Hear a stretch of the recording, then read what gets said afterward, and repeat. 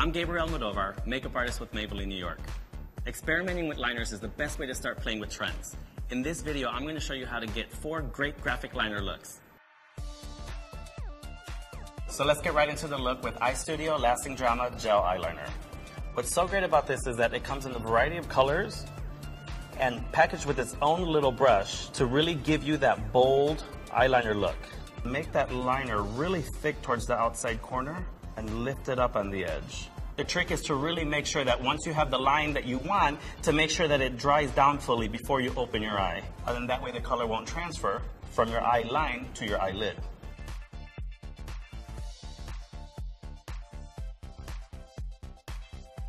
So the next eyeliner look is using iStudio Master Drama Cream Pencil. And what's so fantastic about this pencil in Vibrant Violet is that it is essentially a gel eyeliner, but in a pencil form. So it's going to give you the smoothest line in application. Now the pencil is going to give you a very intense color because it's highly concentrated pigments, which is why when you see this purple from the Vibrant Violet, it's really a true violet.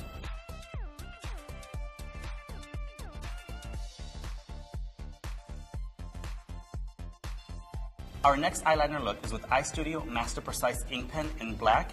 And what's so great about this is that its really fine point is going to give you super precise lines. This pen also never dries and never skips. The felt tip of this pen really allows the liquid liner to glide on so easily.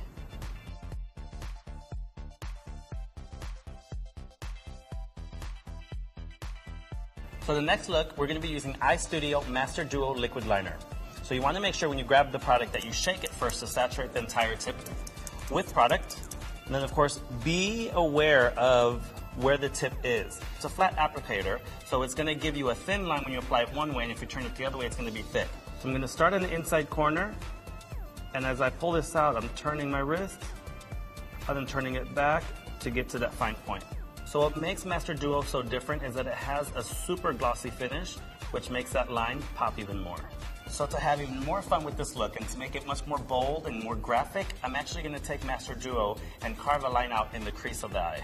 So I like to start at the center because it really just kind of gives me an idea of where the shape is going to be created. And then you can more easily guide the curvature that you are drawing.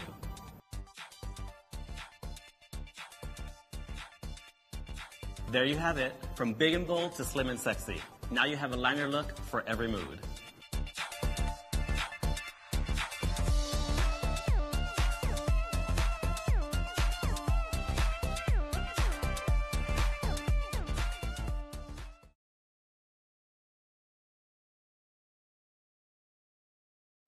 Tell me pretty lies, look me in the face. Tell me that you love me, even if it's fake.